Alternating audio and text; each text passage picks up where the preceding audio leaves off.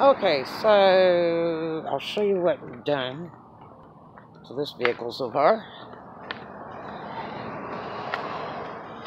We have the extended hitch for those that like to tailgate. Yeah, that'll take your radiator out.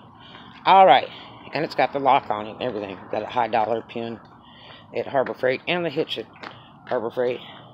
Okay, so this is billet grills and the cow bumper thing. Now, the cow bumper thing was not totally the easiest thing to put in, okay? This has two bolts that go underneath, but it's really, really heavy, and you have to lay a towel down so it doesn't hit the concrete and get scratched. And it takes 2 people, 3 people would even be better to put it in. Okay, so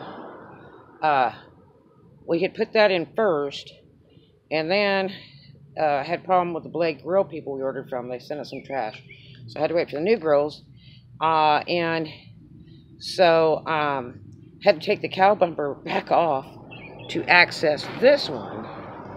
Now, it was really tight, and it will scratch, so you've got to get it bent around real carefully, and you've got to be really careful bending it because it will destroy it. This is overlays. These are overlays. They're not complete replacements. They're overlays.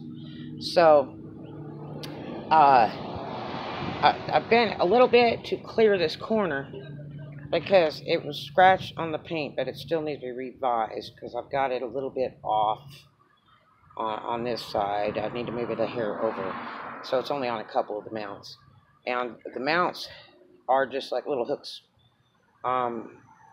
Actually, this one's got long bars behind it, and you screw into the long bar from the front.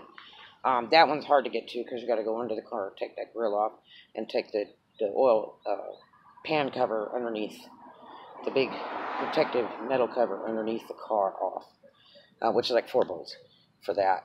And then the upper grill, that's kind of a big trick because you have to take the grill. I thought I was going to have to saw up the grill underneath because you can't really remove it because it holds the latch down.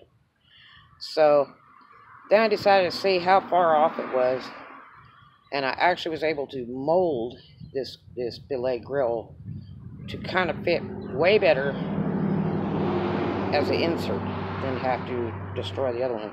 And I put black duct tape over the V8 part because I didn't have time to argue with how to get that off and place it on here. So I just put some black duct tape on it so when it's rubbing or whatever, it won't destroy it, and it'll keep the original grill in. I had to bend it gently this way and some of it this way, and then move some of these end pieces to try to get it to fit a little better without scraping up the paint. I've got to take it back out and trim some of this stuff here because I laced this one with screening to keep the bugs out so it wouldn't clog up the condenser or radiator. But it is in. Okay, and this is the aluminum version, which I'd have much rather had the steel version like I have on the Cadillac. But all in all, it looks pretty cool. It just takes a lot of work to get this one right. You have to be really, really careful so you don't damage it. And doing these end pieces, you can try to bend them with your fingers by hand, and at one point, you're going to need pliers and a paper towel to wrap around this part because you'll chew it up with the tool.